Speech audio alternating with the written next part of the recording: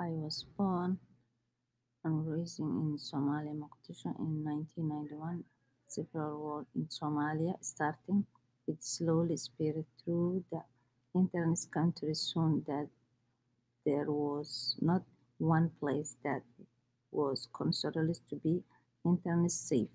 A lot of families lost their lives during the beginning of the war. One of those people was my mother's in both hole in my heart that exists in my heart today.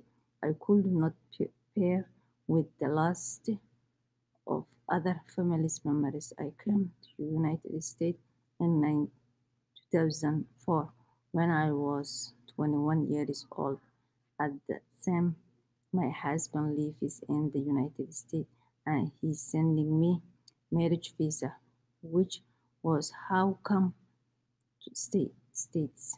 I left my home and everyone that I knew behind to come to the land of opportunity. I left behind simply, but it was my intention to bring them to the state.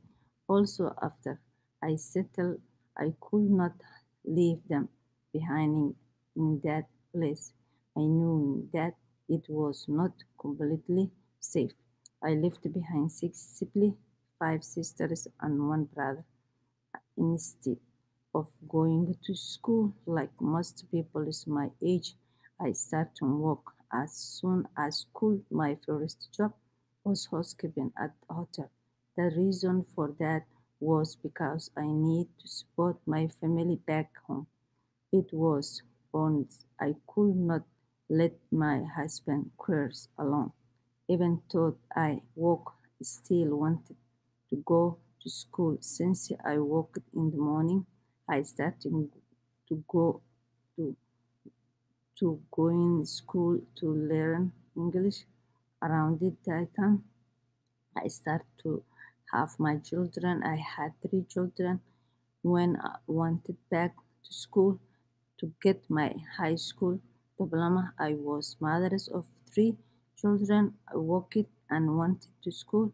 It was one of the hardest moments in my life, but it was a necessary hardship because I knew this country cannot do anything without high school diploma. Once I graduate high school diploma in the United States, it felt like I finally once over my milestone. One of my greatest accomplishments at the time.